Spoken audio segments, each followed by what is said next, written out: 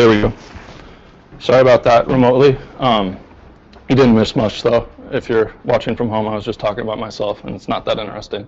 I was trying to do a little literary illusion here with the tale of two tokens and Paris and France from the book of the somewhat similar name.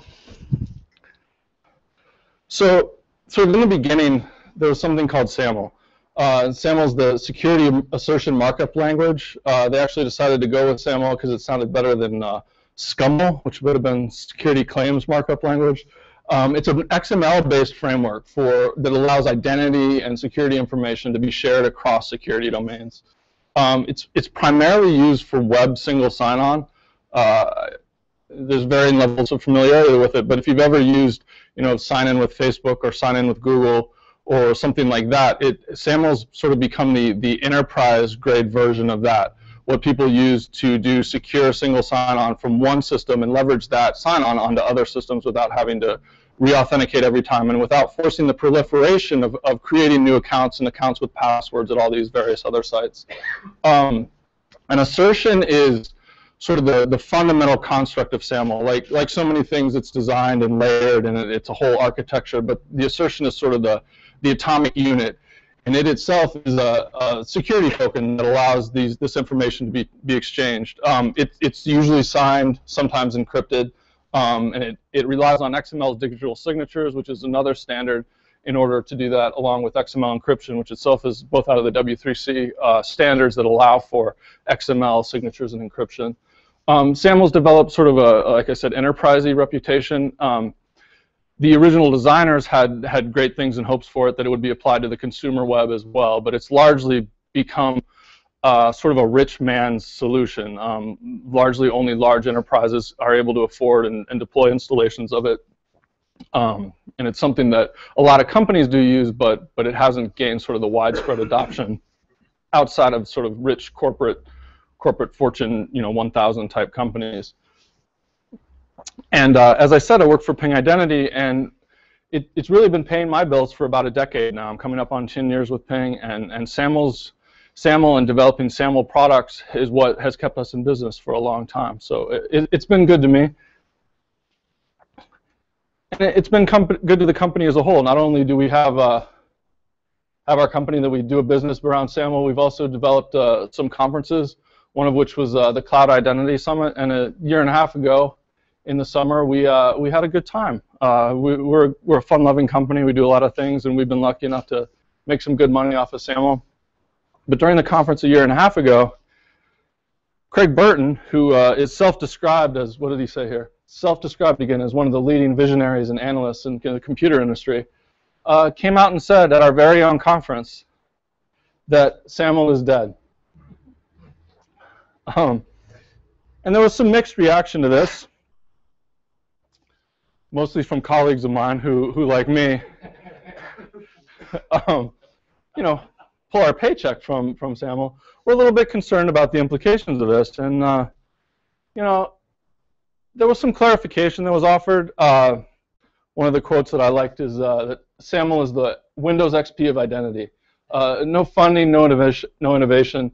People still use it, but it has no future. So the point they were trying to make was not that it's necessarily bad, not that there's anything wrong with it, but that the times are sort of moving beyond it. This guy, Dave Krusty Curmudgeon Kearns, didn't actually say that. He quoted his colleague Burton, but I really wanted to use Krusty Curmudgeon on a slide, so I included him here. And he did write a blog about it. So, I was thinking, I've got 29 years of mortgage payments left and 2 kids in private school, so maybe I better find out if SAML is dead, what the future really is. And to be fair, I do take some issue with what Burton said about SAML being dead. This particular statement is maybe more along the lines of what's accurate. It's still widely deployed, still in use. People are investing in it. People are going forward with it. But there is emerging work coming along that I think over time and a longer horizon will maybe eclipse it or at least lessen its importance overall. So even though death is bad, sometimes interesting, it brings opportunities.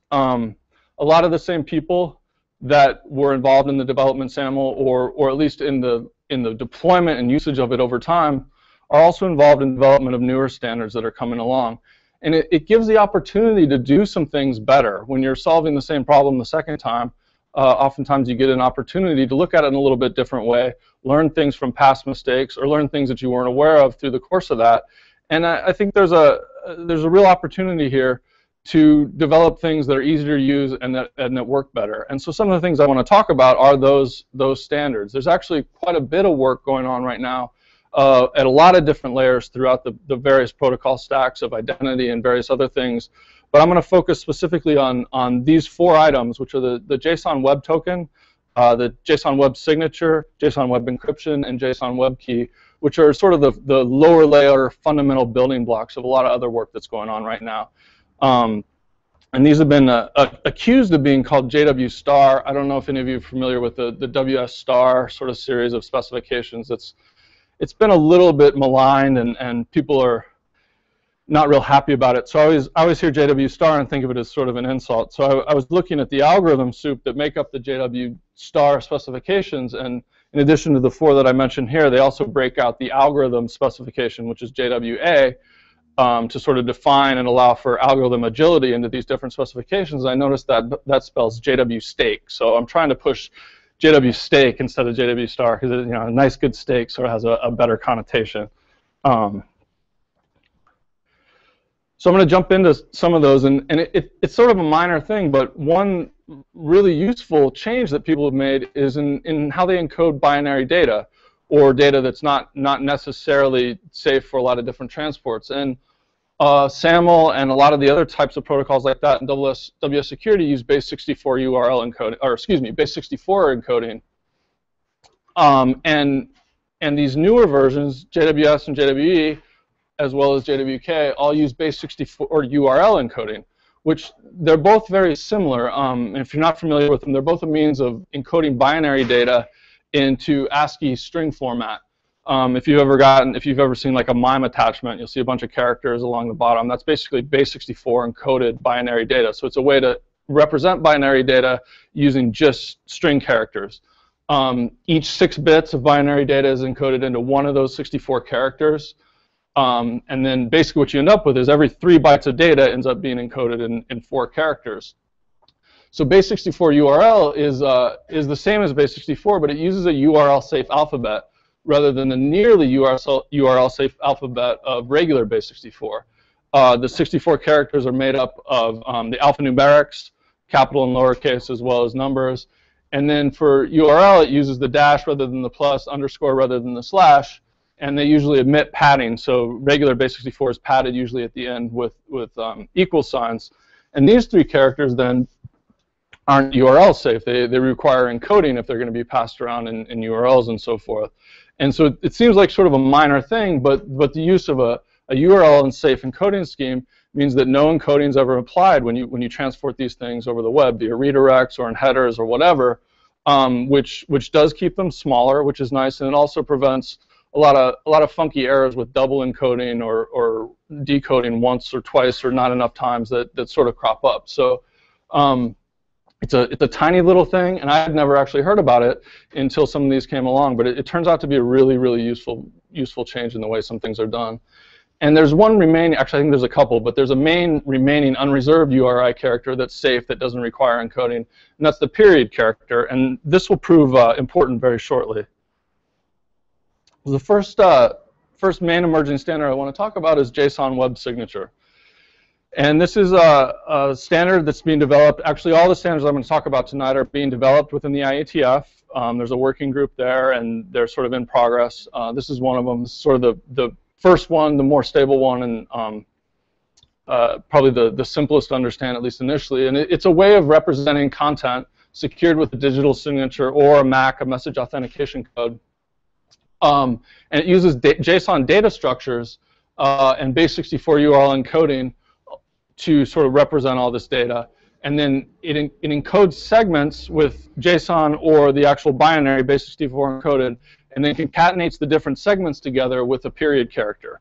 So the period is a character that's not used in base64 URL, but is web safe. So you still get a web-safe object, and then these different components of it are easily delimited by the period character that can be broken apart. It's really intended for sort of space-constrained environments, such as HTTP authorization headers or oftentimes URI query parameters, passing around using on the web. So it's going to be small, but it's also web-safe in terms of the character set used. And it's conceptually really simple. When you see a JWS, and I'll have an actual example here shortly, but it amounts to the header, which will be a base64 encoded JSON, which represents the header, dot payload, dot signature, where each of those components are encoded in the dot separates them. The actual header itself is how you describe sort of what's going on with this particular object. It's a bit, usually very small bit of JSON, that describes how the digital signature or MAC was applied and maybe some other meta information about it itself. There's a couple of reserved header names, and keeping with the theme of trying to keep things relatively small, they've gone with using three-letter, not necessarily acronyms, but three-letter short names for all the headers. So ALG is the algorithm that the signature was applied with. And there's HMAC algorithms, RSA algorithms, and elliptic curve digital signature algorithms that are available. There's a none algorithm, which is basically saying no actual signature was applied to this, which is a little bit of a controversy right now, whether that will be approved or not. It's like a null cipher suite, which can be really useful sometimes, but has also been the cause of some problems when people don't realize they're enabling systems and that have these sort of null operators for cryptographic information. It's also extensible, although they've probably covered most of the important ones right now. If tomorrow somebody brilliant comes up with a new and better public key scheme and signature scheme, this stuff could be extended to accommodate that. There's a bunch of other header values. One of which is my favorite is the KID, or key ID, which is really, it's just a key name. It's an opaque value. It's not necessarily any semantic defined to it, but it's a way to signal which key was used. I'll talk about that a little bit more later in detail, but you can also indicate sort of a URL where you might host your public keys, either in JWK format, which I'll also talk about in a bit, or in X509 format. You can indicate a certificate thumbprint, say to signal which key was used. Most of the other meta information is about signaling to the recipient of the message which key was used to actually sign it, so they know how to verify it appropriately. Excuse me.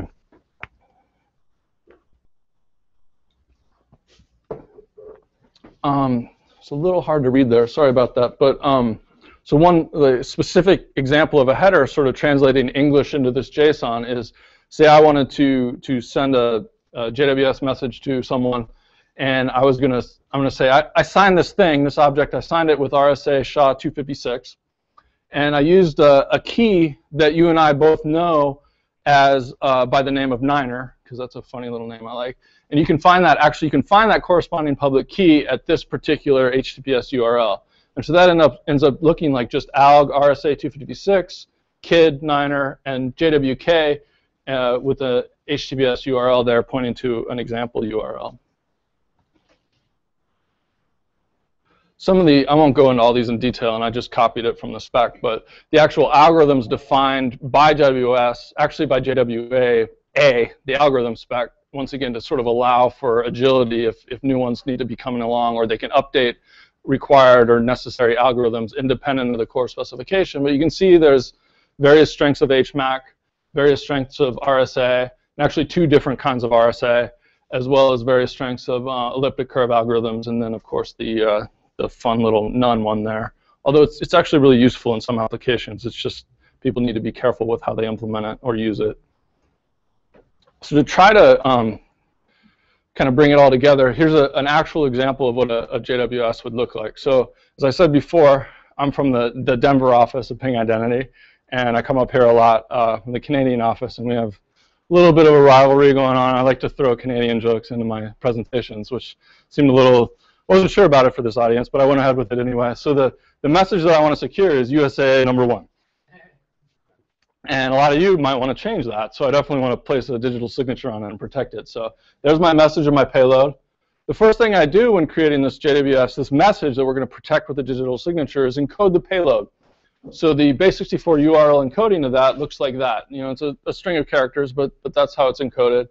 And then I produce my header to sign this, and I want to sign this one with elliptic curve digital signature using the P256 curve and SHA-256. And these things are defined. So that one maps to a very short name of alg equals ES256. And that's sort of a shorthand version to reference that particular type of signature. I base64 URL encode, excuse me, all of that to produce the encoded header.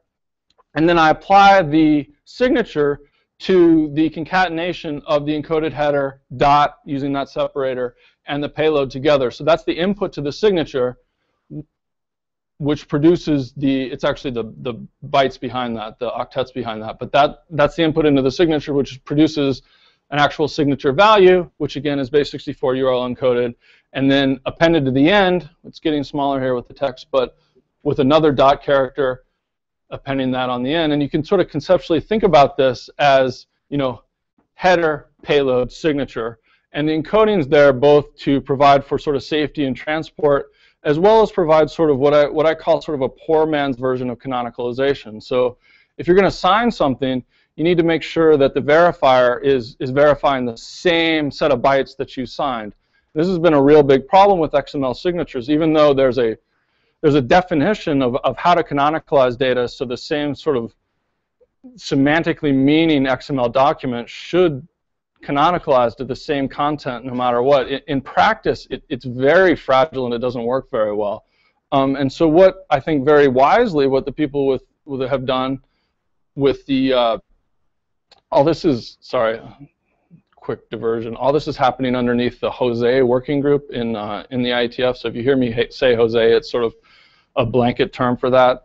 They like their sort of cute, funny little names, and it stands for JavaScript Object Signing and Encryption, but it's JOSE. So, but wisely, the JOSE group decided to not try to define a canonical form of JSON, because it's very, very difficult. Different parsers do things differently. The way that sort of number precision is done makes it really hard to actually get to a single canonical format. So they said, no, screw it, we're not going to do that at all. What we're going to do is just take whatever the actual content was, base64 URL encode the whole thing, and that itself becomes sort of a lazy way of doing canonicalization.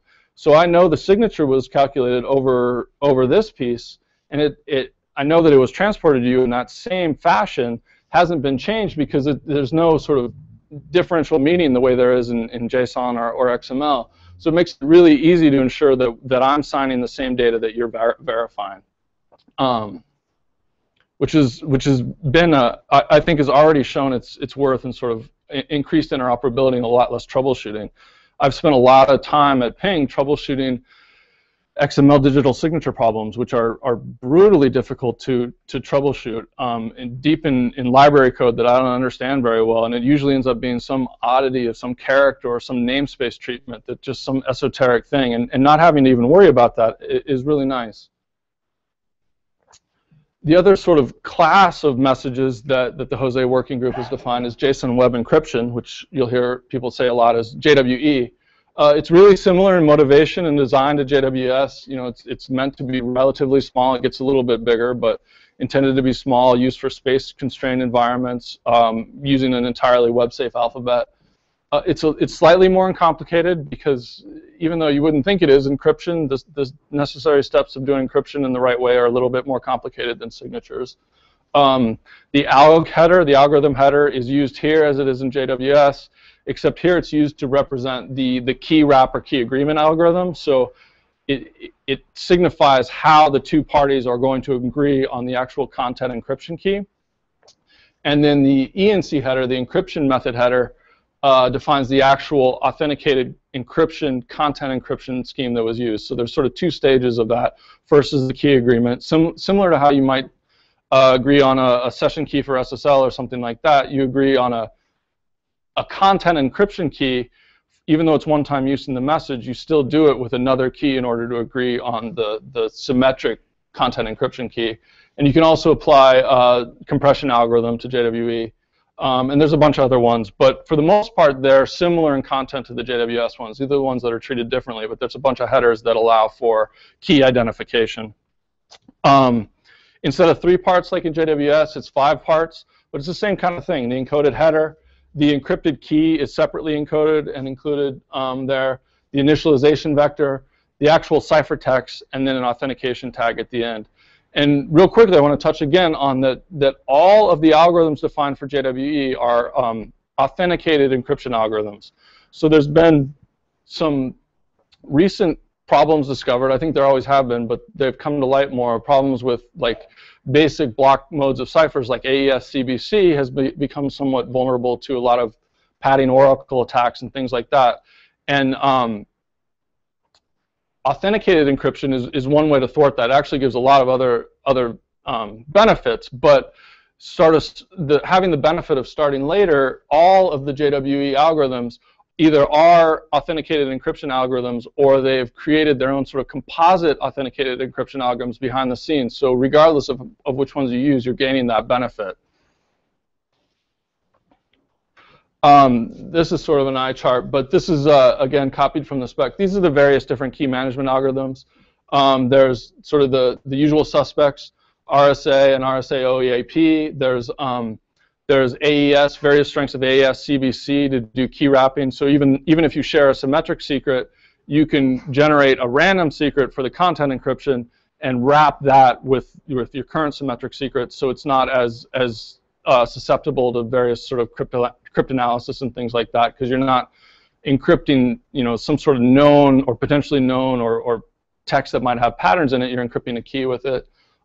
Despite that, though, there's also a direct mode. So if we have a shared key, we can use that directly to encrypt the content, and the encrypted key will be omitted in that case.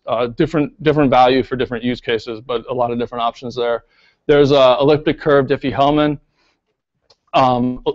imperial static. Thank you. Modes. So for elliptic curve keys, you can do key agreement, which then can also be either used directly as the content encryption key, or itself can be used then, the agreed upon key can be used to wrap a random key used for content encryption. And then there's a bunch of AES GCM algorithms that have integrated content integrity protection in them. And there's also some password-based encryption algorithms that are, I think, they're not meant for sort of the same type of usage that you would get from AES or something, but they're there to do password-based encryption, more to maybe protect keys on file systems or things like that, but also sort of give the ability that this can be used for a lot of different things. It's really meant to be a message-oriented encryption protocol, but it can also be used to encrypt files locally or do a lot of different things. So it has some versatility. And then once you've established the key via one of those many mechanisms, then there's the actual content encryption algorithms. This chart's a little bit smaller. There's 3 different strengths of AES CBC and 3 different strengths of AES GCM. And so GCM has integrated authentication and integrity protection. AES CBC does not. So what's been defined here is actually a composite algorithm that combines AES CBC with HMAC2 SHA. So you get, using the HMAC as well as the cipher, you get an authenticated encryption scheme. Basically, you guarantee the integrity of the ciphertext, which protects against things like chosen plaintext attacks, or chosen ciphertext attacks that oftentimes you don't get in normal applications of AES CBC. So one area you see a lot is people might be trying to decide whether to roll their own encryption scheme, and while no one actually ever rolls their own encryption anymore, so that's probably not true. No one should. Even using well understood and well defined sort of cryptographic primitives can be problematic these days, because there are attacks on plain CBC that a lot of people don't know about. Even I didn't know about until recently. But if you go ahead and use the Jose layer stuff to do the encryption, you get some of that sort of mind share for free by ensuring that no matter which of these you choose, whatever your platform supports, you get that authenticated encryption. So this one's tough, but we're going to walk through a quick example of JWE. So turns out I actually really like Canada, as much crap I give it here, but I don't want everyone to know that. So the payload here that I want to protect is I actually really like Canada. But again, I can't let everyone know that, so I'm gonna encrypt that with JWE. the first thing that I do, again, is produce my header. In this case, I've decided to use elliptic curve Diffie-Hellman with an AES 128 key wrap. So I placed that as the algorithm value.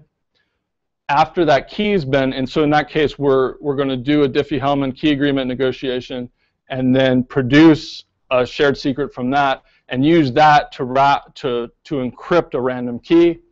That's the AES part. And once we have that key, then we're going to use the composite AES HMAC algorithm here, AES 128, CBC, HMAC SHA-256.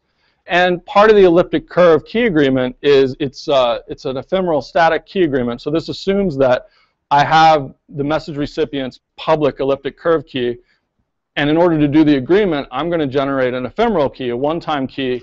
And using his public and my private, I can do a key agreement, and he can agree to the same key using his private and my public, and then I can throw this away. But I have to send him the public key as part of the agreement. So in a format that's a little unclear because I haven't touched on it yet, but we include a JWK, which is actually a public key encoded in JSON here to indicate my public key that's being used as part of this agreement.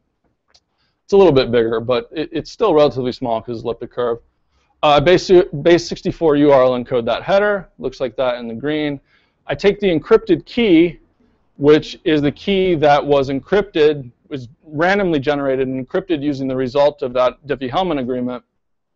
And base64 URL encode that. That's the purple piece. Randomly generate a 128-bit initialization vector. And then apply the cipher, the ASCBC cipher to the plain text. Base64 URL encode that. That's the blue part.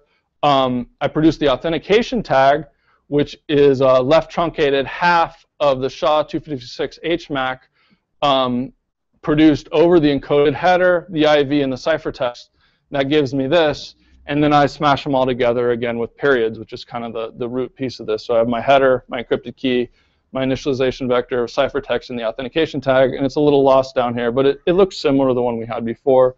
Just these three different, 5 different pieces of base64 URL encoded data concatenated together with the dot separator. So building on top of these two concepts is something called a JSON web token. For reasons that are still not entirely clear to me, the suggested pronunciation of JSON web token isn't JWT, but it's JOT. It's even written in the spec. I still don't know the origin of that, and I'm still not sure I do it all the time, so I may say them interchangeably, but JOT's what it's supposed to be. We've said this before, it's compact, it's URL safe, and it's a means of representing claims to be transferred between two parties. And really, all a JOT or JWT is it's a JWS or a JWE, but specifically with a set of JSON claims as the payload of that object. And claims are, it's a term that's sort of wave back and forth, but it's what Microsoft largely uses to talk about sort of claims about attribute information. In the SAML world, they're attributes, but generally claims are things about a person or things about the actual object itself. I say that here too, but a JWT claim is it's a piece of information that the sender of the message, the creator of this JOT message, is asserting about a subject or sometimes about the actual message itself. And these claims are just represented as JSON. The claim has a name, and then the value of the claim can be any JSON object. It's generally a string, but it can, in fact, be a full object underneath. The JOT specification is extensible. You can use whatever claims you want. There's some ways you're supposed to register them, use URIs or whatever. Really, you can do whatever you want. But it does define some commonly used claims that'll be applicable in a lot of different scenarios. One is the issuer, so how do you identify the person that actually sent the message, both so you know who it came from and you can figure out sort of appropriate keying material. The subject, the audience, so who is the message for. In a lot of protocols that use these kind of security tokens, you need to identify whom the token is intended for consumption so that it can't be used to access some other party for whom it wasn't intended. And these are largely bearer tokens, so there has to be some way of asserting that and checking it, and the audience is used for that. There's an expiration time. There's a not before, so you can't use this token prior to, although that doesn't get used very much. There's an issue at time, and there's also just a general identifier for it.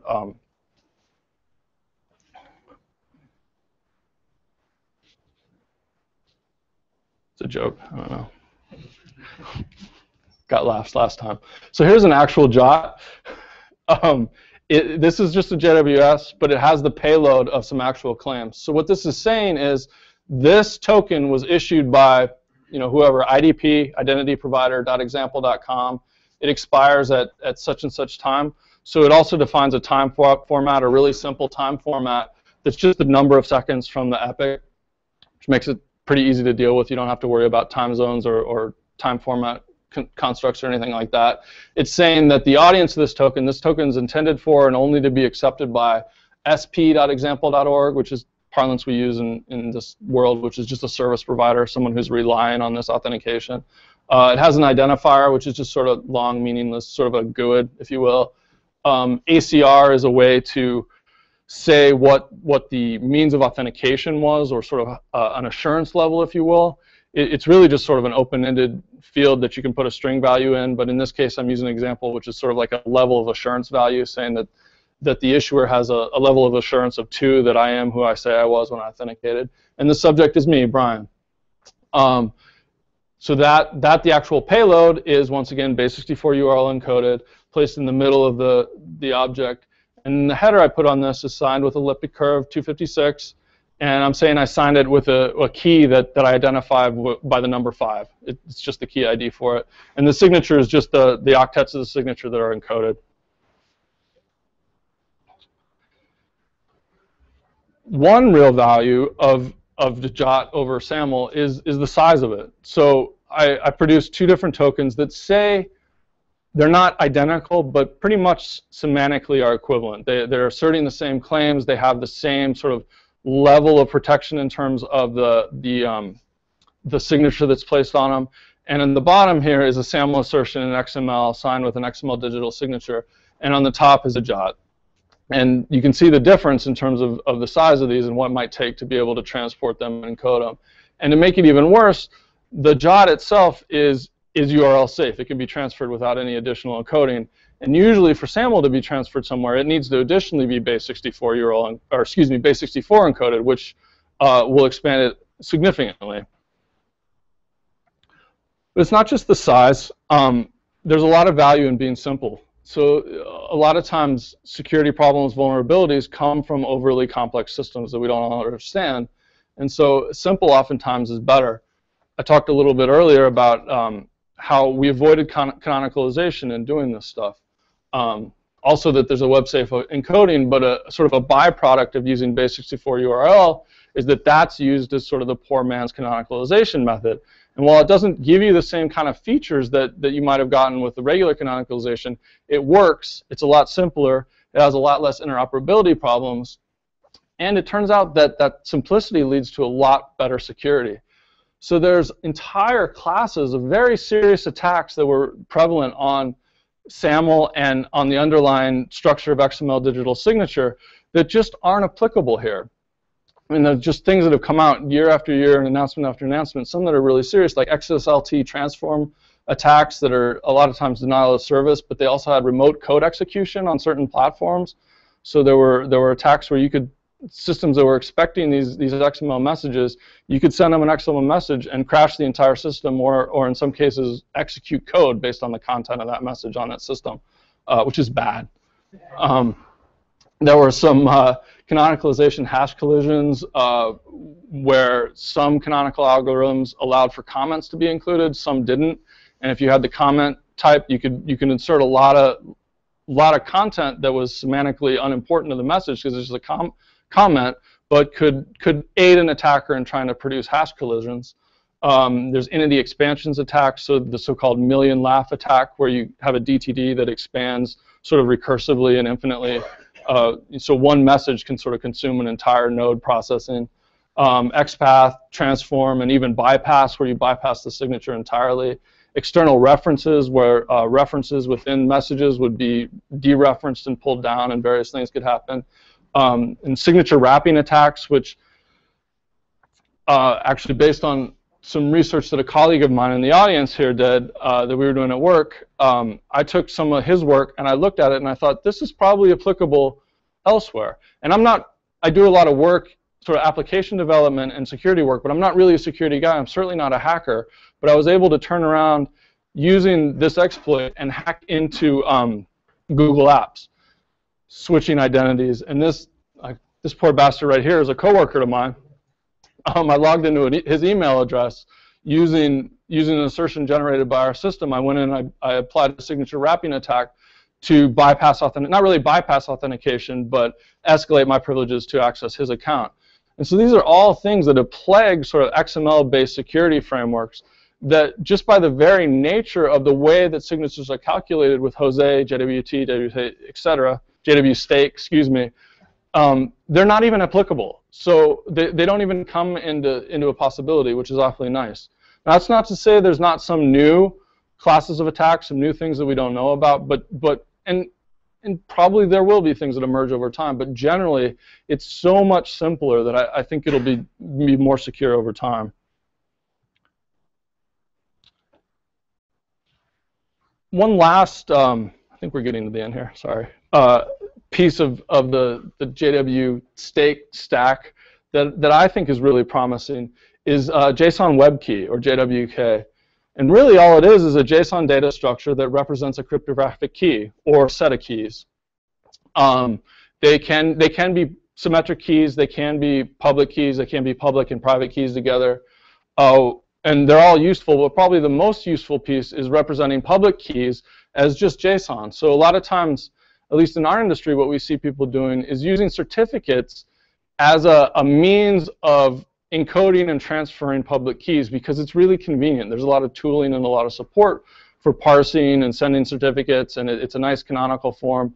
But most people are just dealing with self-signed certificates in a lot of cases, and they don't need all the metadata and all the certification that goes along with that. And a JWK is a nice alternative to that. So it's just it's a little piece of JSON that represents a public key, any key, but a lot of times public key. You can include it directly in a header of one of the other objects we've looked at. There was one example of that with the ephemeral public key used for key negotiation. But you could also include other use cases where you actually include the signing key or whatever. You can just save it in a file, send it in an email. I mean, be careful, but it's nice. You don't have to worry about the encoding. They can be used in a lot of places in place of where you might have otherwise used self-signed certificates, particularly as tooling evolves for this stuff and it becomes easier to work with and easier to use. One area that I think is really interesting is you can publish these in an HTTPS endpoint and reference them with the key ID header in your messages. So one area that's been really problematic in actual deployments of SAML type systems is key maintenance with partners. Everybody gets going, we exchange our certificates in order to sign and verify the messages, and everybody's happy until a year later when the certificates expire.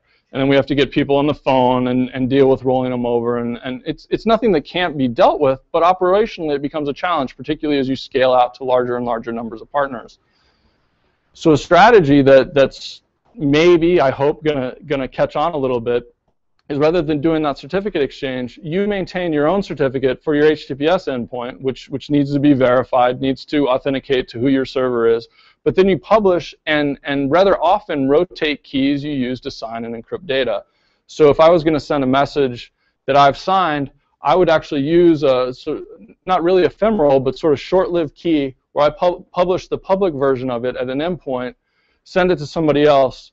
You can come back to my HTTPS endpoint, verify that it is in fact me doing server authentication at that point, and use the key ID to dereference which key in this file to actually verify it with. And then over time, the keys in this file can rotate. I can issue new keys, give it a new ID. Here, I mean, I've got 4, 5, 6, 7. They can be some sequence or whatever, however you want to identify them. Issue a new key, publish it out here, and a receiver of these messages could easily recognize and cache this data, but recognize when a new key ID has been sent to them and just go out and refetch public keys. And what you get from that is sort of a no-touch or a much lower-touch way to rotate keys. You still have to rotate your TLS certificate, but that's sort of the only piece you have to do, and that doesn't require any manual negotiation with any of your partners.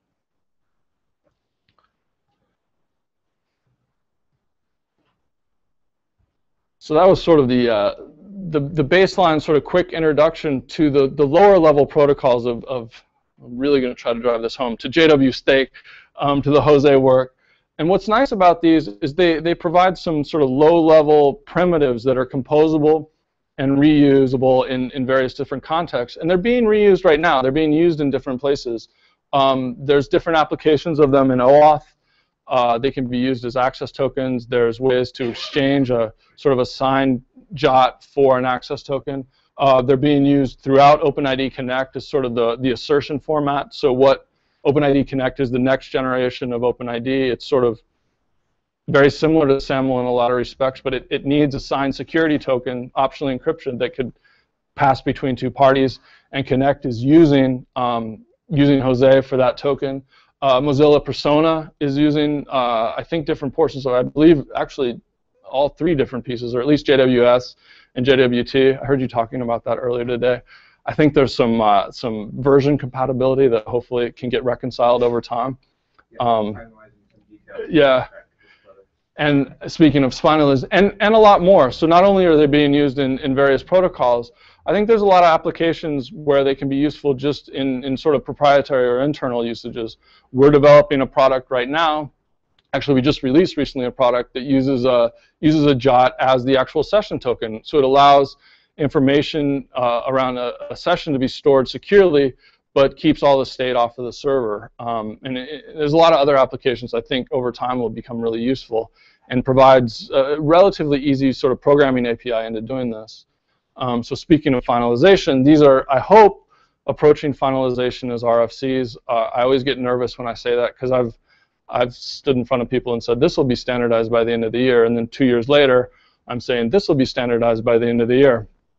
But I have a pretty good feeling that maybe springtime these will be published as actual RFCs, and that'll hopefully eliminate some problems. Like Mozilla is using it, but it's usually in an earlier draft, so there's potentially some incompatibility there, which isn't really problematic until you want to be able to have widespread reuse of various libraries and things. But these are the current drafts, so the IETF numbers are drafts. These are the current ones at the time that I wrote this. There'll probably be a couple more, but hopefully there's no more sort of breaking changes coming, and they've been stable for quite some time. And there's a lot of community interest around this. So I just did it's certainly not exhaustive, but I tried to list out a bunch of different implementations that I know about from various ways, things I've heard about. There's one in Java. There's actually a couple in Java. I only listed one here because it's mine, so I didn't want to give the competition any sort of screen time. But there's Java, Ruby. There's several in JavaScript, both for running in browser as well as ports to Node. There's a couple in Perl. There's Python, PHP, and .NET. I'm sure there's more. This is just sort of a partial list. But what I think it shows is, a lot of sort of community support and interest in producing reusable componentry and libraries for this stuff. And again, real quickly, I haven't even looked at some of these. I've used one of the JavaScript ones. This one's pretty cool, and you can go ahead and it has like online tools that you can just play around with and verify and create. But I haven't actually used any of the rest of them. So this is certainly not an endorsement of any of these, other than my own, of course. But just a starting place. If you're interested in looking at this, a place you could go to look for various implementations on different platforms. And along with the simplicity of sort of the overall model, I think that these imply a relatively simple sort of programming interface, which is nice. I was looking at some of the examples I had earlier. I generated myself, because they're real examples, they're verifiable, and I generated them using my own code. I looked back and realized that those each only took a few lines of code each. So this top piece here was used to generate the JWS example. It's my USA right there, and the bottom one was used to produce the JW example. So each one of them is only a tiny little bit of code, and it gives an idea of the relative simplicity of using this stuff relative to trying to put together some of these primitives on your own. And then I got my URL here to my package, and in case you missed it on the last slide, it's available there if you want to go take a look. And so that's all I've got for tonight. Talking a little fast, sorry, I'm a little bit nervous, but I really appreciate everybody coming out and giving a listen.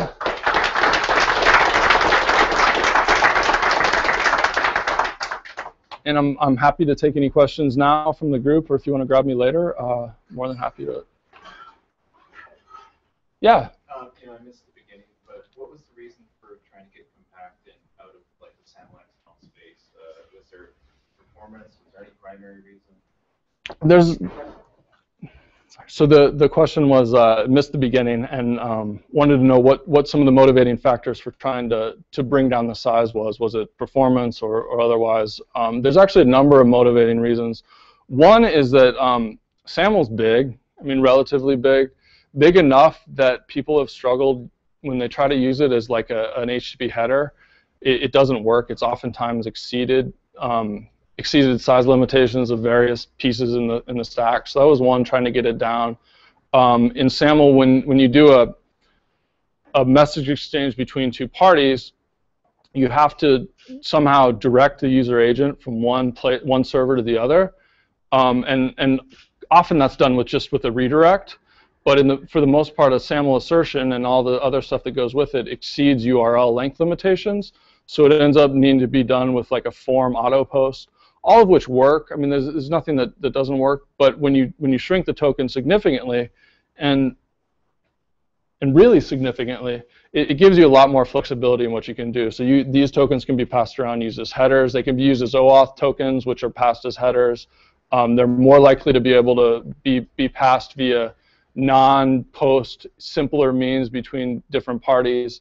And then also the encoding doesn't the way the character set the token uses doesn't require any additional URL encoding. And I think efficiency is a partial motivation too. I mean, it helps if it's a little bit smaller, it's fewer bytes, it's less stuff to process, but probably wasn't the main motivating factor. More of the motivation around size was what you could do with it, how you could transport it on the wire, and so forth. Yeah.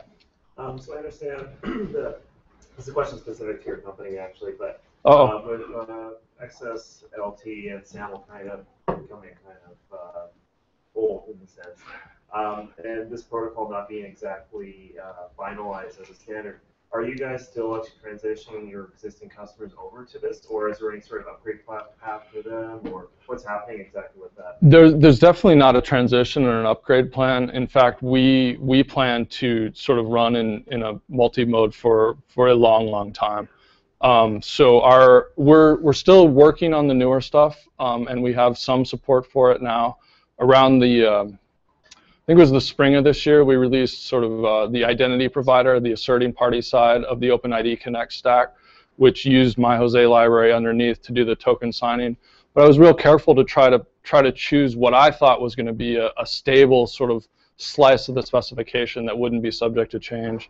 And there's the Connect itself, along with these, they're pushing to be ratified, so hopefully soon. And once that's done, we'll build out wider support. But ultimately, our product will talk all the different protocols, because I think they'll coexist for a long time. And it's certainly not the first time we've seen, they're not really protocol wars, but different protocols sort of competing to do the same thing. And our position has always been one of sort of neutrality, and try to just support everything so you can talk to whatever you need to, speak whatever protocol you need. And that's where we're going to go with it, at least for the foreseeable future. There's certainly no plans to force anyone to change, or even necessarily recommend it. You know, if something's working right now, stick with it. And then if you're bringing on new partners or new relationships, maybe consider which is better, because there still will be benefits either way. I think it's also important to note that it comes down to what service providers are using as well, right? At the end of the day, you have to talk SAML to your service provider. Yeah. Yeah, that's exactly true, and that's a big reason why we try to be multi-protocol, because most of the time I mean, it depends on who has the leverage in the relationship, but usually you want to connect to somebody. Yeah, they say we talk X, we talk SAML, so that's what we need to provide. And there's not a lot of people right now that are doing Connect. I think it'll grow over time, and we'll want to be able to just provide both for everyone. It's only recently that service providers are starting to jump on the bandwagon, and that's from their customers pushing them. Yeah. And then the fact everyone wants to be the IDP, no one wants to be the SP, so let's just do that. There is a little of that. I mean, there was a lot of interest in sort of becoming an IDP, being a general IDP, and no one, I think, really hit on a business model for that. Facebook has proven why that doesn't really make Yeah, Everybody thought it was a great idea, but it hasn't correlated to any value. I think there's some value in the bigger players doing it as a part of their whole offering to sort of help retain users, you know, learn more about the users. But yeah, it creates an ecosystem that keeps people within their ecosystem. But as a pure play IDP, it's just there hasn't been a lot of value for it, and it depends on the business context. A lot of people do want to be service providers. You know, one of the biggest sort of use cases that we see, sort of the workplace to SaaS use case, where companies are outsourcing some of their applications, some of their work. So, you know, we personally use Gmail and Google Apps for a lot of our stuff, and we use SAML single sign-on so that we log on our corporate system and do SAML out to Google, so we don't have to maintain another set of credentials and log on separately there. Do the same thing for Concur, for our expense reporting. I don't even use all of our SaaS apps, but sort of the workforce to SaaS workplace is really common, and both at the behest of customers and just for their own sort of customer experience and retainment. There are a lot of companies that are either motivated to become or feeling pressure to become SPs now. What isn't one of the mandates here is that we're bringing JOT and everything down to more the consumer and small business as well as the enterprise. Enterprise gets SAML. They always have. It's easy to get across. But you can't get those small businesses. They're always going to be saying, well, I'll use Facebook as my opt type because it's the easiest and it's the most common for the consumers. Yeah, that's absolutely true. I mean, there's definitely some. You're not going to see Facebook ever open up SAML support. So that no, they never will. They never will. And so there is some hope that this stuff will sort of democratize the technology a little bit. And there's actually been a lot of focus, not at this layer, but in the OpenID Connect layer. It's been mostly successful, but the focus has been to push the complexity onto the identity provider. The thinking being that the identity provider will either be big players like a Google or a Facebook that can figure it out and pay for it, or an enterprise that can buy software from a Ping or something like that, and simplify the work needed on the client side or the relying party or service provider side that makes it easier for them to adopt the technology. And I think for the most part they've been successful in doing that. They're making one assumption though, and the assumption is education, right? Like small to medium player going directly to Facebook might be because they don't know these other options. So there's a piece there on educating people what other options are available to them as libraries for using these. Yep. And some of that. Considering just whether or not the small to medium-sized businesses are aware of it, you also have to understand the goal that they have in using it. So, if a small to medium-sized business is going to choose Facebook, they're choosing it because their user base or their target customer base a Facebook user, as opposed to business-to-business relationships within their environment or another company. I think that's definitely true also. Although, I mean, I would argue that in a lot of cases it's preferable to use Facebook for authentication for a business like that than it would be to try to create and maintain their own password system. Yeah, it's Facebook. It is what it is, but it's still sort of, they don't have to hold passwords. They don't have to maintain passwords. And it turns out that a lot of security breaches and like compromise of things like accounts at Yahoo or at Google don't actually occur at Google, but they occur at the compromise of smaller systems like a small business that sets up their own site, doesn't really know how to protect things, and the fact that users use their Google email address and the same password at those sites. So if you can compromise this system, while it might not itself be a real high-value target, a lot of times the credentials used there and stored there that you can access are valuable on actual high-value targets. What kind of adoption are you seeing in the enterprise for JOT side of things? It's coming along. It's slow. I think we're sort of in the phase where the more savvy, not necessarily savvy, but the more cutting edge and more sort of early adopters are starting to really think about it and use it. We've got we offer an OAuth authorization server, and we have a pluggable access token module, so you can do different type of tokens, and we've had a lot of requests for using JOT tokens as access tokens. So we've developed that, and it's out there. We have a few customers using OpenID Connect. It's still early, but I think interest is, to be totally honest, I think a lot of people are interested in it because they hear about it and it's new. and we're still sort of in this phase of figuring out why you should be interested in it. But I think there's good reasons to be interested in it, and over time I think that'll sort itself out. But it's still sort of early in education phase. Yeah. I mean, this may be a dumb question because I'm not an expert at this. No worries. But, you talk about some of those reasons, and this is the first talk I've heard about computer security where you haven't mentioned mobile. And is this have any advantages in the mobile world? Size being one. Although I think it's a bit of a crutch argument that's not entirely true. People often talk about a mobile device, having less power than a conventional device. Although, to be fair, I mean, this thing outperforms the laptop that I had 5 years ago. So I don't know how real that is, but yeah, I mean, just being able to work in smaller bandwidth environments, which oftentimes is the case. Transferring this is going to be easier than this. The fact that it's not, and actually elliptic curve algorithms, which are not necessarily unique to this, but I think is a chance for the industry as a whole to start moving more towards elliptic curve rather than RSA, are generally going to be more efficient, easier on the battery life and the processor power of mobile devices. I didn't talk a lot about Connect or OAuth because I just wanted to keep it at the bottom layer, but those are sort of part of this group of emerging protocols. And SAML really didn't, you could do some crazy things, but it didn't really have any story at all for functioning on a mobile device other than through the web browser. And Connect itself has ways that you can deliver sort of that authentication from from a website, from a Facebook or a Google or whatever, down to an application on a mobile device. So they're not necessarily at this layer, but at layers that use some of this stuff do have a broader and a better story for mobile support. Does that help? A little bit. Not a lot of specifics, but to be fair, though, I don't think the mobile story is really answered with this stuff. There's a new working group actually forming right now in the OpenID Foundation that's being chartered basically to look at an improved single sign-on type experience specifically for mobile. And it'll probably build on top of Connect and other OpenID, and it'll use a lot of this stuff, but is maybe one more step of work that needs to be done. So it's better, but it's not there, and there's work being done in that area. Yeah. All right. So in your example, you used AES symmetric with CBC, right? And then underneath that, you were using elliptic curve. In this one, actually, so underneath, I think of the stack a little bit different. So maybe my question wasn't about that. Okay. Before I asked the question, I didn't misinterpret what was said. No, I don't think so. Okay, so how do you get around the thing of the IB, that's just basically store encoded, right? Yeah.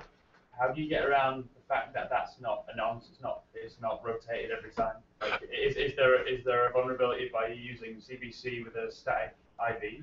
Yes. Classic kind of encryption pitfalls. Yes. So the IV there is, I guess I didn't say it. It's randomly generated on every message. Oh, great. So that's part of the actual protocol it will run. Yeah. It says to generate a unique and so actually that's a good. I didn't say that as much in here. So, but yes. So even though I didn't say it, it's a randomly generated and encoded. So it'll be different on each message. That takes care of that classic attack. Yeah. Yeah. So if you're following the protocol, you're good on that kind of attack. I'm just thinking of like normally the places that myself and others fall down is implementation. Like the protocol that's implemented to you best, in the best way is awesome.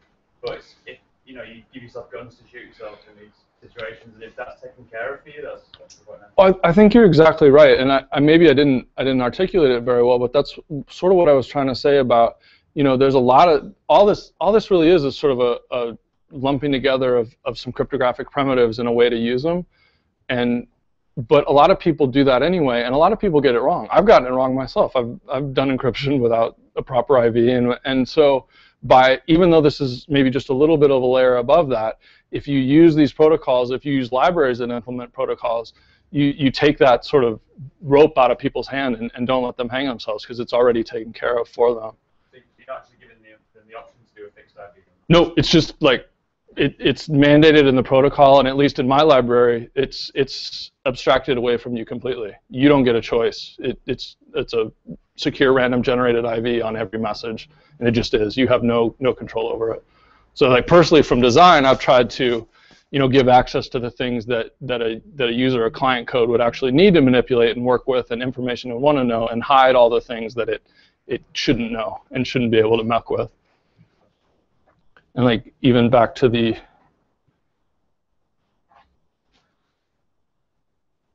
it happens under there and somewhere, but yeah, you don't deal with the IV, and it's generated automatically for you. It's a good question though. And then I did just have another one. You were talking about the size comparison between SAML and JWT, JOT. How does the parsing speed compare between like index XML versus basic score encoding? I don't know. To be honest, I haven't done any kind of analysis, and there probably has been somebody that has, but I'm not aware of any. Yeah. Obviously, in the OSI model, if parsings, decrease, but like the network transfers better, then you win a battle there. Yeah. How it equates in terms of I don't know specifics. I mean, I'm sort of running off the naive assumption that smaller is better, and that JSON parsers these days, and I mean, base64 encoding is just a lookup table, so it's once over the data. That should be very fast, and JSON parsers these days are very good. So my assumption is it's a lot more efficient, but I don't have any hard evidence. I was just thinking if you get a particular JSON payload that's quite flat, I wondered how that would compare to maybe an XML payload that's quite structured and branched. Those kind of hard to compare. It's a fair question. I don't know.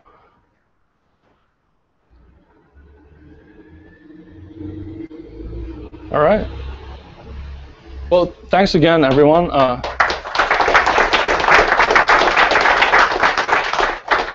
appreciate your coming. I appreciate all the detailed questions. I did put these slides up. Oops.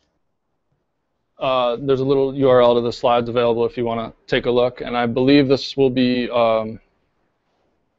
Yeah. Do you want to give any details? It's already been tweeted from my account. All right. It'll be up on the OWASP Vancouver wiki page later on this evening or tomorrow morning. Great. Thank you.